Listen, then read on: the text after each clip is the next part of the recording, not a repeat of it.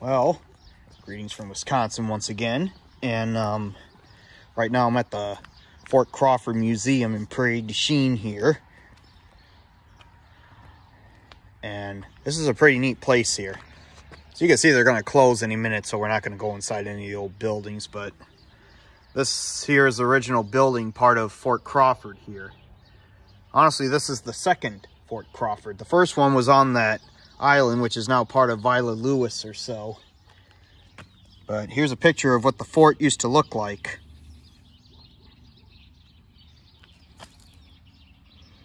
You can pause if you want to read that. And actually,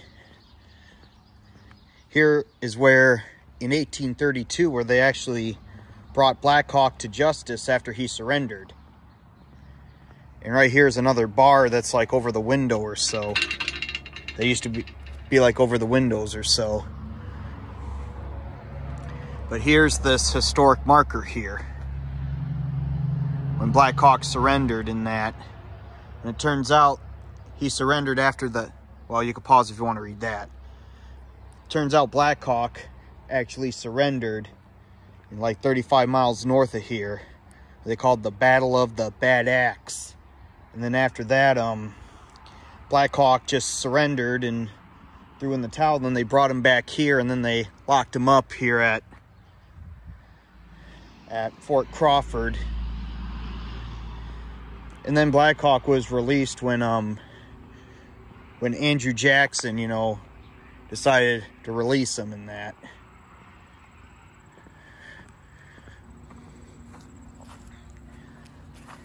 And see, this is what I mean by this is the second Fort Crawford.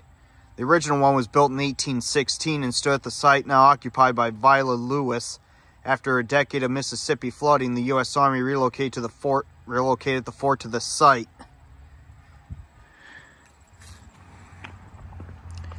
So yeah, it's due to flooding why they decided to relocate the fort to this site here.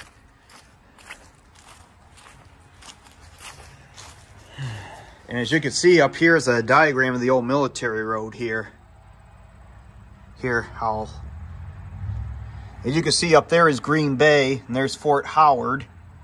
And this is where the road would start and go.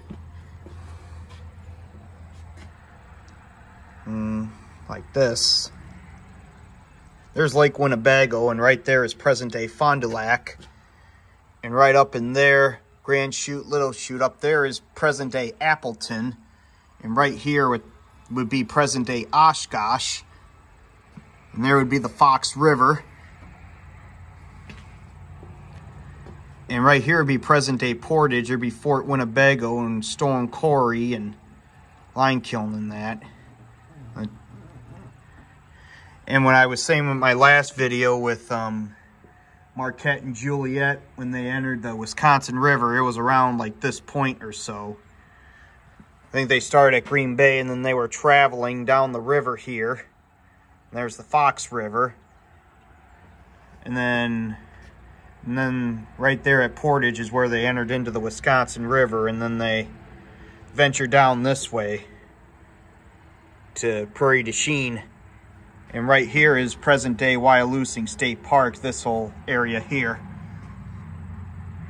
As you can see, that's Prairie to Chein, and where it says Second Fort Crawford, that's where we're at right now. So anyway, getting back to the military road.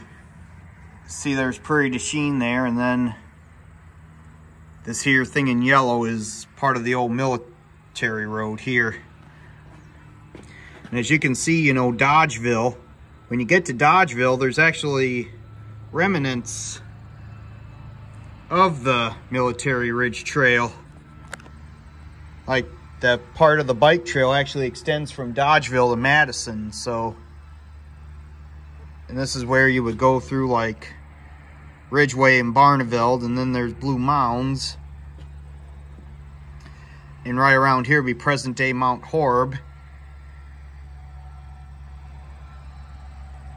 Right here be present-day Mount Horeb, and right here be Verona, and this is Lake Mendota, which around here would be basically surrounded by what is today Madison, which is the state capital of Wisconsin.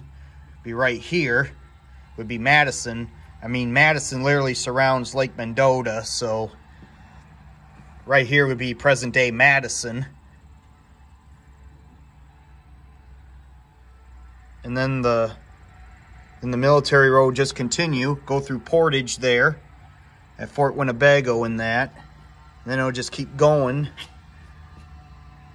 right here and go right through Fond du Lac, Calmet Village. I'm not sure if I'm saying the name of that town right. But anyway, then right here along the Fox River, that's where it would start, would be up at Green Bay, Fort Howard. I know I was tracing it backwards, but it's just, I was just showing you, giving you an idea of how the military trail used to go back in the 1800s or so.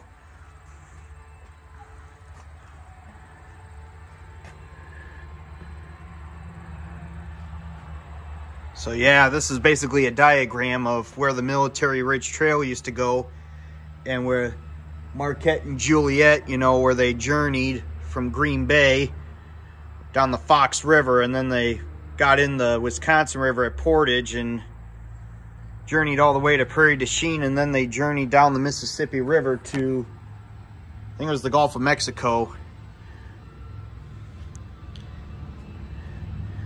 It's just with the whole Marquette and Juliet journey expedition that took place in 1673, and this military road and Black Hawk War and everything, that didn't come until like around the 1800s.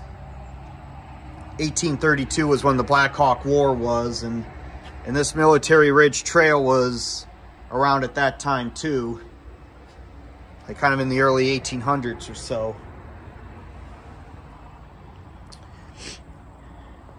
And yeah, and this here is part of the old Fort Crawford hospital or so. I'm not sure if this part was the hospital.